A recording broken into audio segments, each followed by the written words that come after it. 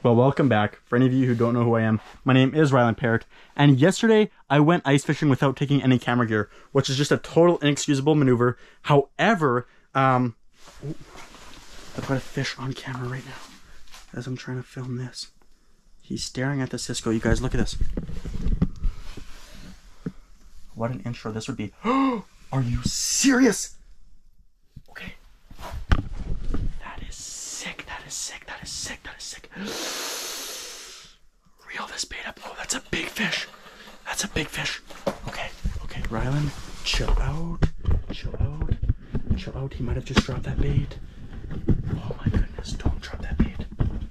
Okay, what do I got here? Oh, you can see him swimming. Oh my god, that's sick.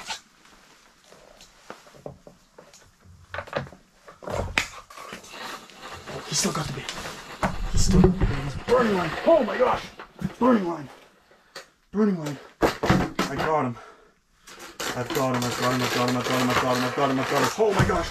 Is he taking my tip up here? Oh, I'm wrapped around the tip up. I'm wrapped around the tip up. What kind of camera angle am I presented with here? Wow, this would just be sick. Okay, Rylan, let's see. How am I going to change the camera angle? I've got slack line. I've got slack line. That's no good. That is no good. What kind of camera angle do I got? I'm hoping you guys can see something in frame. This is like the rawest footage ever. I promise you that wasn't even staged. That was legitimately, you could see that fish eat. What do I got here? Oh, nice fish. Nice fish. Oh my gosh. Don't snap me off. Don't snap me off. Don't snap me off. Oh, what is going on? Raw footage. Okay, I'm pretty sure this is a better angle. You could see that fish came in, grabbed that Cisco, turned into a Cookie Monster, swallowed that bait full. Am I going to have to tail grab a pike here? What an awkward land job. Jeez Louise. However, I'm not sure how good this angle is. I really apologize for possibly the worst intro ever. I'm gonna get this fish right back in the water, unhook it, get it all unwrapped, show it off quickly, and then finish my intro, and hopefully you guys enjoy this video. So I've kind of mellowed out after that crazy intro, and I've got this fish unhooked, 43¼ inch fish. So to have that during an attempt to film an intro, eating on camera, both on my underwater footage, which you'll see, plus my GoPro, made it pretty funny. I apologize for the shitty camera angle at the beginning, but it was a lot of chaos. Obviously, you could tell with a fish burning line, with a car right there and camera cord and all sorts of stuff going on. It's not the easiest thing to do in a calm matter. So I have this fish, 43¼ inches, in my live well outside, got it unhooked, and to show it off right there. And a really nice fish. Gonna get it right back in the water. I don't even have a chest camera on anymore right now. So, but you can probably tell, hands off a fish. And it is gone to swim another day and to hopefully make someone else's day with the fish of a lifetime. That is just an incredible start. I will be honest though, that was actually not the first fish of my day. This is day 2. I'm going to actually close this window and then reconjoin with you and give you maybe a proper intro and introduction into what is going on. Because as you could tell, that was a lot of Mayday and you may be a little bit confused as to what situation I'm in. However, I will be right back and discuss a little bit more about what is going on. So what I was actually trying to say in my intro was yesterday I came ice fishing without any camera gear, mainly due to the fact that I was not planning on doing any sort of video. I was just planning to come to a popular lake on my way home and stock up on some Ciscos for some pike and possibly lake trout plus catfish and all sorts of crazy stuff that I might need bait for. However, I came to the boat launch and noticed something sticking out of the ice, which really piqued my interest. I came over towards the object to notice a mirror sticking out of the water. So of course, as you saw with that first eat on camera, that is a vehicle submerged through the ice. So I noticed this yesterday, and the only footage I had was through my underwater camera because I had no GoPro gear or anything for this spot.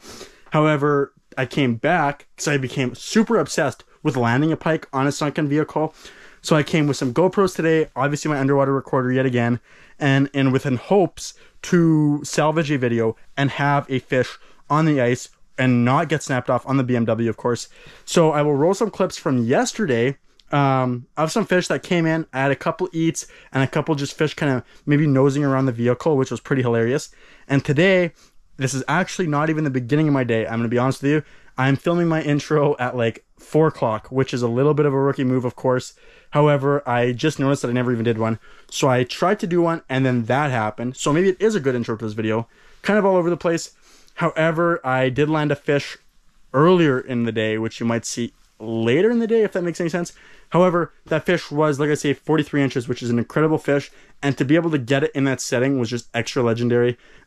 Before I get too in-depth into anything in this video, a quick safety lesson. Because as I can tell from people driving on this lake, this is a main truck trail I'm actually set up on. Which you might think that's a little bit of a D-word move. However, nobody better be driving on this because I've got a sunken vehicle right beside me, which is a huge red flag for anybody, I hope, on the ice.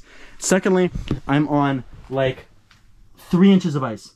So big trucks and SUVs and people in vehicles have been traveling on this, which I'm not even sure how that even would possibly make sense. And I have been one of those people at points in the season when I came here for first ice walleyes, or first drivable ice walleyes, I guess. So to be able to drive on 3 inches is a little bit of a Mythbusters series you may be experiencing here. But in all seriousness, if you see sketchy ice or a sunken vehicle around the area, do not drive on the ice, please and thank you. A little bit of a self-advice, which I need to listen to myself on sometimes as well. However, enough talking, and I'm not sure where this video is going to head to next. However, I hope you all enjoy this video, and more importantly, stay safe on the ice. It's absolute craziness.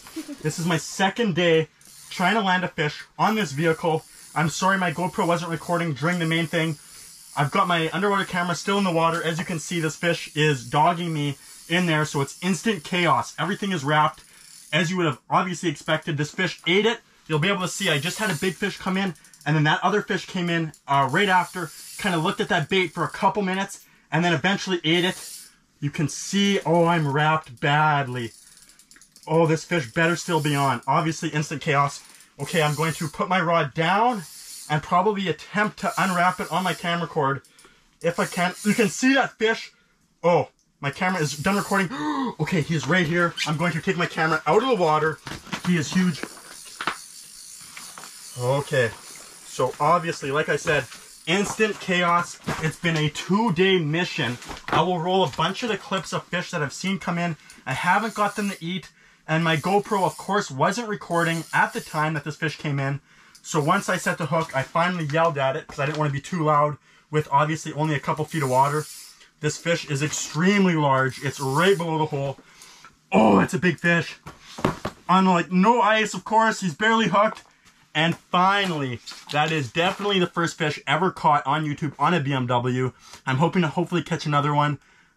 With some better video quality. Obviously, though, I didn't want to be too loud because I'm in like 3 feet of water, as I've mentioned several times before, so I didn't want to be screaming at my GoPro when a fish is quivering right below the ice on a bait and ruin it, because I've had like a dozen fish come in, haven't landed one, and then finally landed that fish.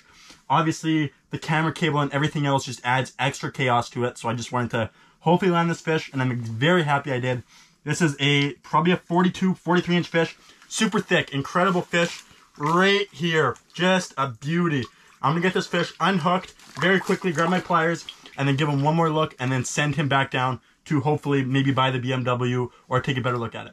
Okay, I've got this fish unhooked. He swallowed the bait, so that was a little unfortunate. However, I did get the hook out, so it's all good. This fish is 43 3/4 inches long. It's a big, big fish.